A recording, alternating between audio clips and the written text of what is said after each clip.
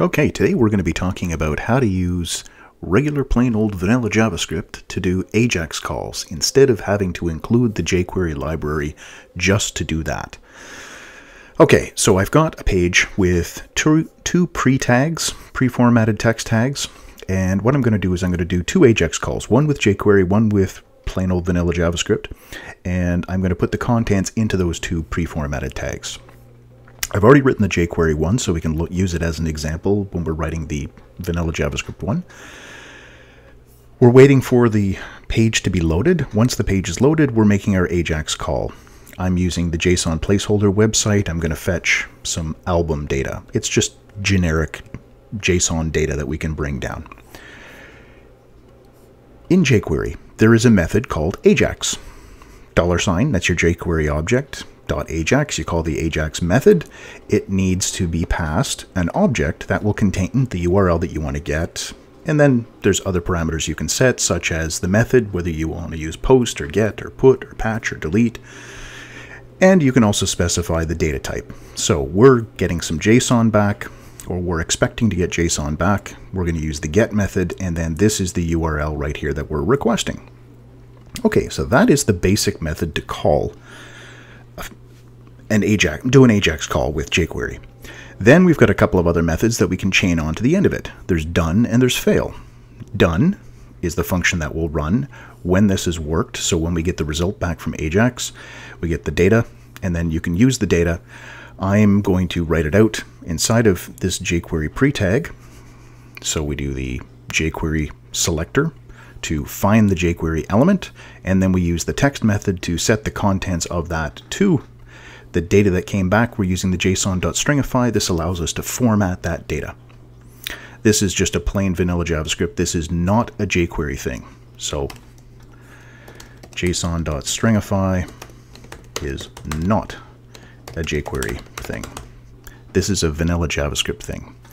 Okay, now fail is the other chained method on here, and fail will run if something goes wrong with the Ajax call. Okay, so simple enough. Do the Ajax call. If it works, you do done. If it fails, you do fail. Okay, now let's look at the proper way to do it without having to rely on jQuery. Now, back when jQuery first started out, this was a fantastic thing. This saved a lot of time because you didn't have to do all of the handling. Well, what if it's IE6? What if it's IE8? What if it's Firefox? What if it's Safari? And you had all these different browsers doing things slightly differently, and there was a lot of work that went into writing that script. So this was a no-lose situation. It was just really simple to do this. Now it's actually easier to write the plain vanilla JavaScript than to use these jQuery methods. So let's take a look at that. We're going to take that URL from up above, and we're going to put it inside of a request object. So we'll say let rec equal new request. There we go. We're creating a request object. Inside of that, it takes two things. First thing, the URL that you want to get, and then an options object. And this is really a lot like what we're doing right here. So inside of this options object, we're going to say, hey, the method that I'm going to use is going to be get.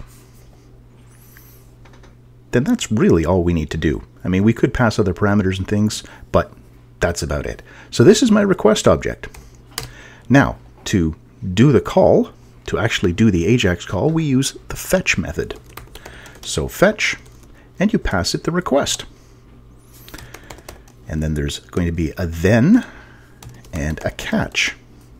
So fetch creates a thing called a promise. This is just a regular JavaScript thing that was introduced. A promise is an object that either works or it fails. So you say, hey, try to do this thing, and if it works, let me know, and if it fails, let me know. So that's what we're doing here. We're doing an Ajax call with the fetch method. Pass it a request object, it will do the fetch. If it works, it's going to pass the result down to then. If it fails, it passes it down to catch. Inside of here, we put a function. So if it fails, I'm going to get an error object being passed in. Just like here, we have a function with an error object being passed in. Inside the then, I'm going to get a response object being passed into the function, and then in my arrow function, I'm going to take that response And because I know it's supposed to give me JSON back, I can call the JSON method. This will go to the response object and say, hey, give me the JSON data that's inside of you. Great. Now I have another then, because this is also a promise. This is going to say, hey, if there's JSON data, I'm going to give it back to you. Inside of here, we create another function. So the result of this gets passed into the second then. If it fails, it goes down into this same fail, this catch method right here. So whether the fetch fails or the response.json fails, they both get sent down to the catch. So we can report the error to the client. Okay, now up inside of here, console.log, we can say this is the fetch version and data. So right here, that data, that is the JavaScript object coming out of that file. Now we want to do the same thing that we did up here. So instead of doing this, we're going to, here, I'm just going to copy this down into here so we can see it while we're writing it. Instead of doing this, we're going to target the one that's called vanilla. If we look up here, it's got the class name vanilla. So document.query selector vanilla, and we're going to be setting its text content property equal to this. So this was the part that wasn't jQuery. So we just take the same thing, just like that. There we go.